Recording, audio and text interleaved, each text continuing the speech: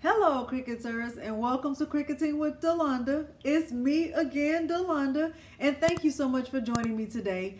In today's tutorial, I will be showing you how to sublimate on canvas without using a laminating sheet.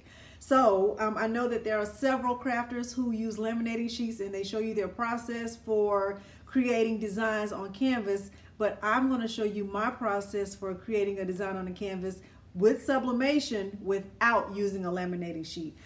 This is one of the designs that I created. This is Peter and I when we went to Paris a couple of years ago before the pandemic, and I love it. I love the way this came out, and this is one of the family photos that we took last year during the pandemic. But we took it back in November, and our family, we are Houston Rockets fans, and we're wearing our Houston Rockets gear, and I found the perfect spot in my crafting room to add this right in here. So follow along with me as I show you the materials you'll need and my process for creating designs just as beautiful as this. The materials that you will need in order to complete this project, and even though it looks like a whole bunch of stuff, and I will have everything listed down in the description box below, I like to show you the actual materials just in case you're confused about which ones to purchase or which ones I used. Some people like to use the exact materials that I used, and I always want to have those available to show you. All right, so I'm using a sub paper, the one that's in the black and gold box. I will be using Cricut heat resistant tape to tape the photo to the polyester fabric. I'm using these 8x10 canvases. I purchased these in I think it was an 8-pack from Hobby Lobby, or I think I purchased them from Hobby Lobby, but I'll put a link in the description from where you can get them on Amazon. I purchased this ink from Amazon. It's the Hiipoo brand, and it does give vivid and bright colors. I'm going to use a lint roller. I'm using my white butcher paper. I typically use 2 sheets every time I do any kind of sublimation. And I already have them pulled apart. I use one to keep on my heat press and the other one to put on top of the image. I will be using polyester fabric, 100% polyester fabric that I purchased in a roll from Walmart. Now there are multiple kinds of polyester fabric that I found. This one is the one that I cut from.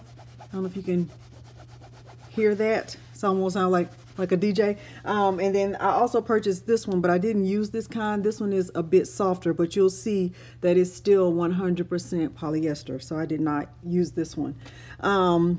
I am going to try to use these hangables. You can see the package is still unopened. I'm going to try to use these. I'll be using my heat press. I will be using a staple gun that I purchased from Walmart. It's the Arrow brand. It didn't come with staples. I had to purchase them separately. I did use my Cricut scissors to cut out the fabric, and I also used my Cricut knife to cut around the cardstock that I put on the back. So the first design that I made, or the first canvas that I did, was this one.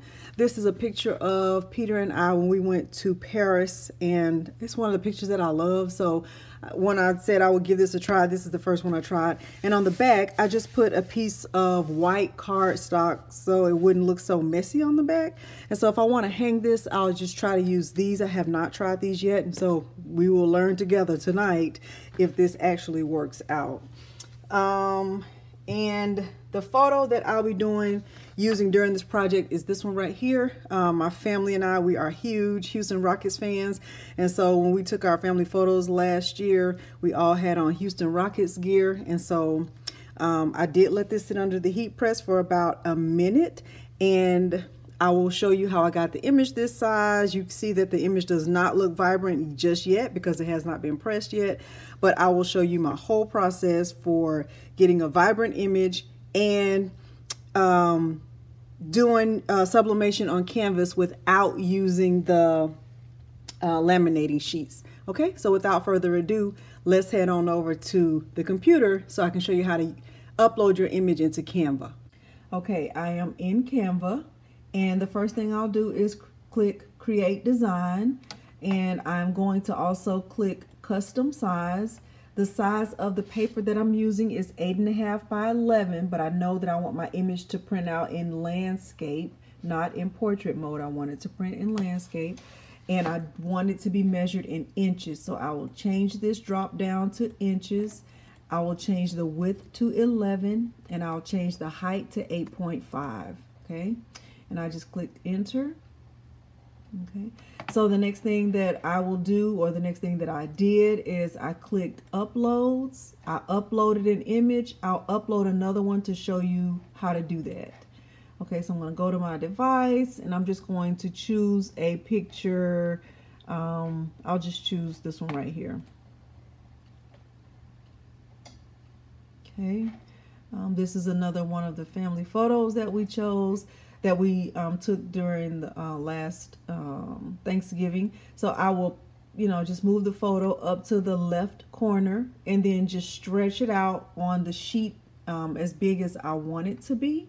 And then I can give it a name. I can just say sitting, because that's what we were doing. And I can download it. I didn't change any of this right here. I can just click download. Okay, it may take a few seconds to download it, depending on your internet speed or your computer. All right, and then the next thing that I did once I had it downloaded is I went to Silhouette Studio. I clicked File, I clicked Merge. Okay, and it's called, I titled that one Sitting. All right. Okay, and there are multiple ways to do this. The way that I have found that just worked for me was to rotate this photo just by doing, doing this and stretching the photo out. Okay.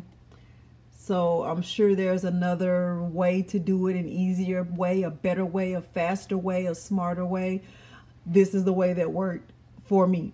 Okay, so I rotated the photo, and then I clicked, and I just stretched it out as far as I needed it to go. And then I clicked the little printer icon. Okay, then this will show me what it should look like. That's so cute. Okay, and I clicked print. I chose my printer. I clicked preferences.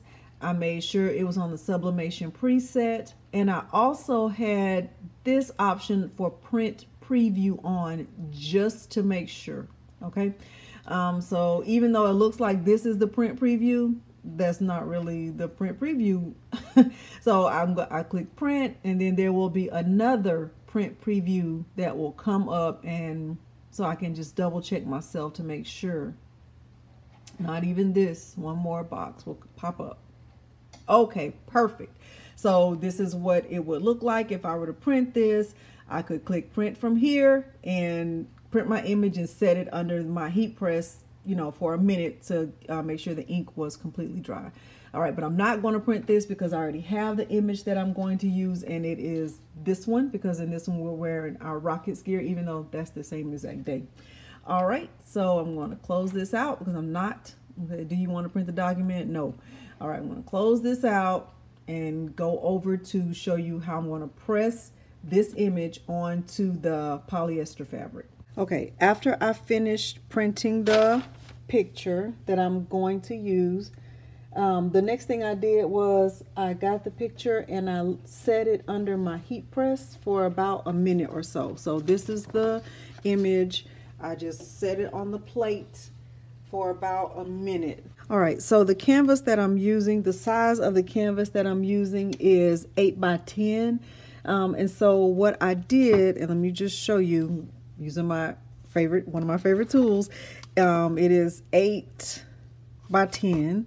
What I did was I just cut a piece of fabric from the roll of fabric that I purchased, and I wanted to make sure that it was big enough to fit all the way around the canvas so that I could staple it and have enough space. So I knew I could just, cut it off the part that I didn't need.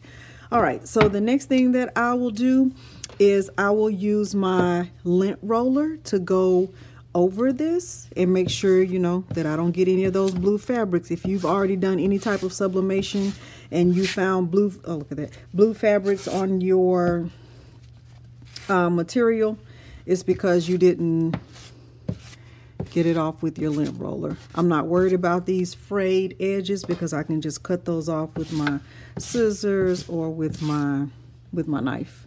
Okay, so the next thing that I'll do is put this under my, I'll put a sheet of butcher paper on the plate, on the heat press plate, and then I will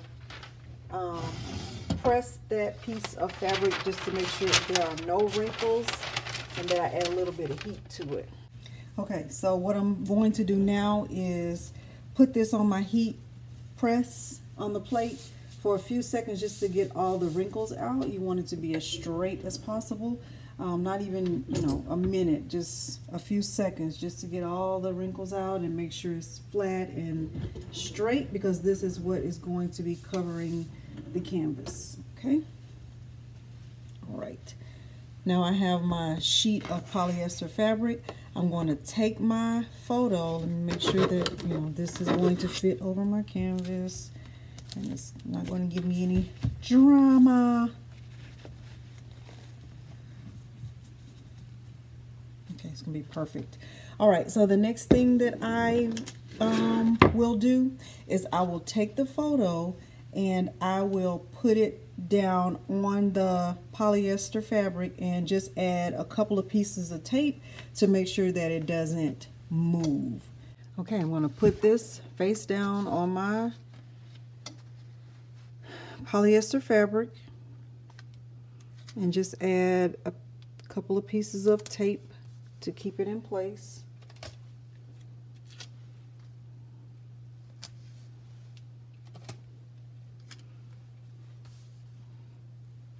Probably don't even need this many, but that's what I'm going to do. All right, and now I'm going to put this on my heat press. I have it set for 400 degrees for 60 seconds. Make sure. Set 60 seconds. Set. Okay, and I will get a piece of butcher paper. I like to fold mine in half. Don't ask me why. If you don't like to do that, don't do it. But I am, because that's what I like to do. So now I will put it on my heat press and show you that process. I'm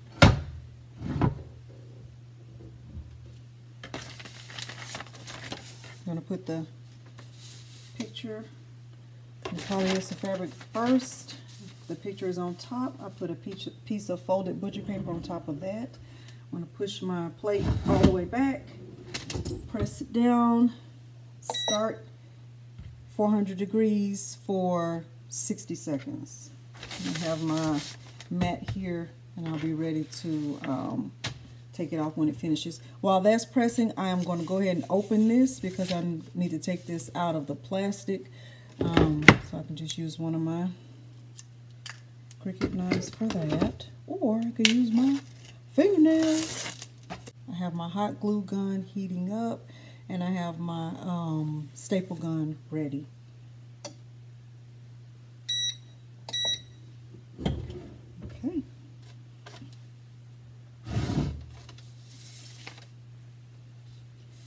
Pull this out and show you what we're working with. Okay, so let's see.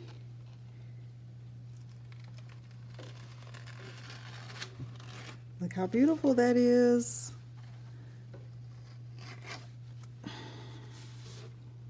Look how beautiful that is. Okay, we got all of the ink out of that thing. All right. All right, so now what I'm going to do is take this piece of polyester fabric and I am going to fold it over this canvas so that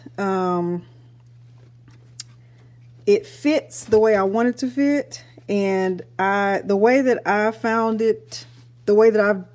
that works best is to just add a few little dots of glue, like hot glue, to hold it in place and make sure that, you know, none of the white is showing on the front of your canvas. Okay, so what I did was, and I do not have a fancy, I don't have a fancy glue gun, but it does what I needed to do. I just added a few, not too much, drops of hot glue just to pull my polyester fabric tight and keep it in place so I wouldn't have to hold it. And nobody will see that anyway. Okay. That was the first thing I did. So that once, you know, if I let go, it's still holding on. So this is just, you know, if you know a different way, a better way, do it. Do it. Do it till you're satisfied. All right. But this is the way that I did it. All right. And then I took the other end and made sure to pull it super tight. I used my staple gun, and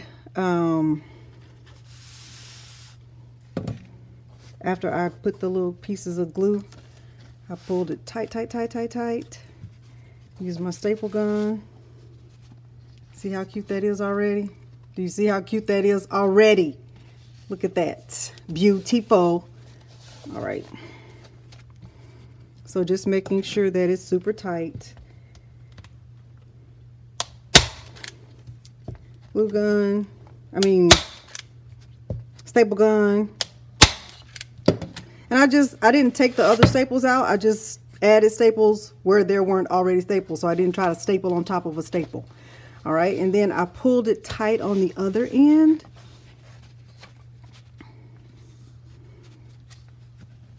And I did the same thing. I added a little bit of hot glue just to keep it in place. If you don't feel the need to do that, don't do it. You know, you have to do what works for you. But this is what worked for me, because the first time I did this, I didn't pull it tight enough, and there were wrinkles in my picture and I didn't like it. And I don't want you to experience that. Okay, so once I have it pulled tight and I'm sure of it, I stapled again. And I just didn't staple where there were already staples. Now for the sides, I didn't have to do that so much, because as long as this was tight, I didn't have that to worry about. But if you are worried about it, then you can do that. Now I did find it was necessary to kind of pull these in and then kind of add your, like have a crease here. So this is what I did. I kind of pulled this.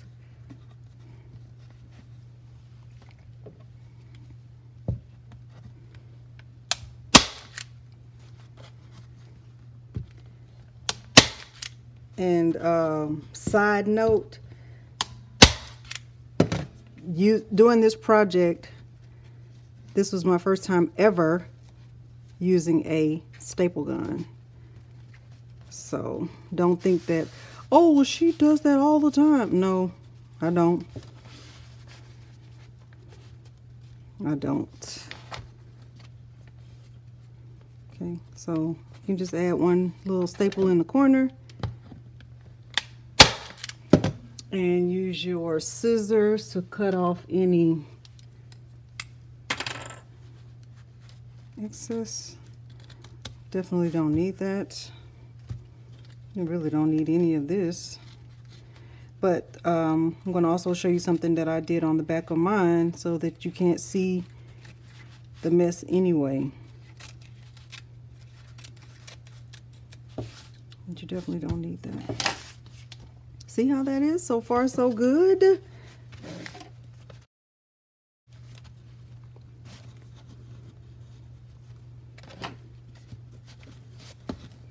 Just pull it tight.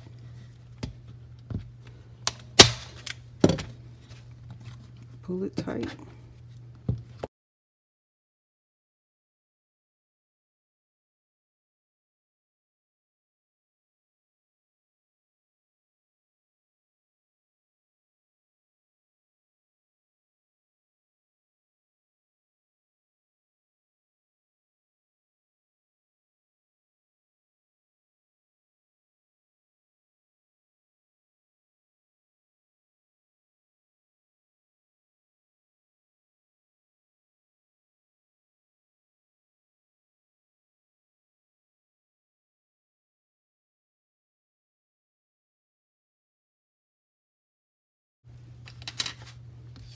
So look how beautiful.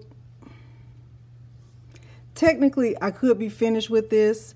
However, if I didn't want to just have this unfinished, unkept background, I could add a piece of cardstock to the back. That's what I did with this one. I just added a piece of cardstock to the back, and I'll show you how I did that. I actually used hot glue to add cardstock to the back. Okay, so this is just 8.5 by 11 cardstock. You can just put it, you know, on the back of your image, and you know, you can hot glue it. You can do it however you want to do it.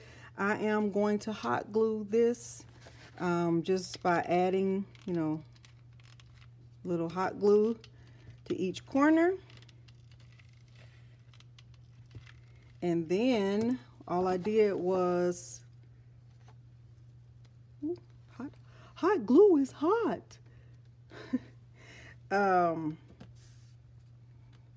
Cut off the pieces around it just to have a cleaner look in the back. So you can kind of cut it from here if you want. You can cut it before you glue it. You can, you know, use an X-Acto knife. Do it the way that works for you. Look at that. Now, I'm gonna cut that piece off. If I want to try to use those hangables, let me open these and see. Now, if these hangables don't work, we will be learning together. Okay, let's see. It says clean surface, attach and press with arrows pointing up.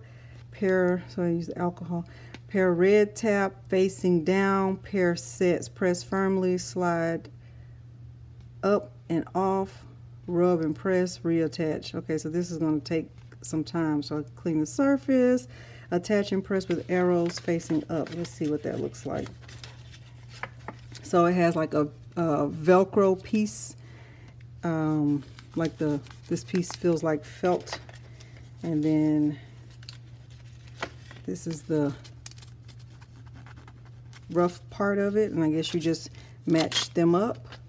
Okay, it says attach and press with arrows pointing up.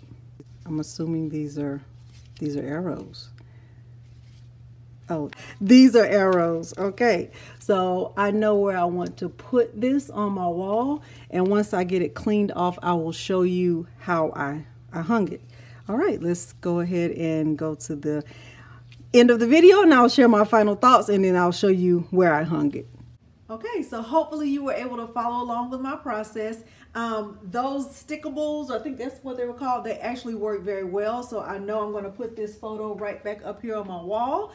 And I'm not sure where I'm going to put this one just yet. Maybe somewhere in our bedroom or somewhere downstairs. But I love the way this photo came out. I love the bright and vivid colors. So, you know, if you have any questions, make sure you put them down in the comments, down in the description below, and I will make sure to respond to you. If you haven't already, hit that like and subscribe button, turn on the bell for notifications, because I do upload new content every Tuesday and Friday without fail. Thank you so much for joining me today, and thanks for watching. Bye.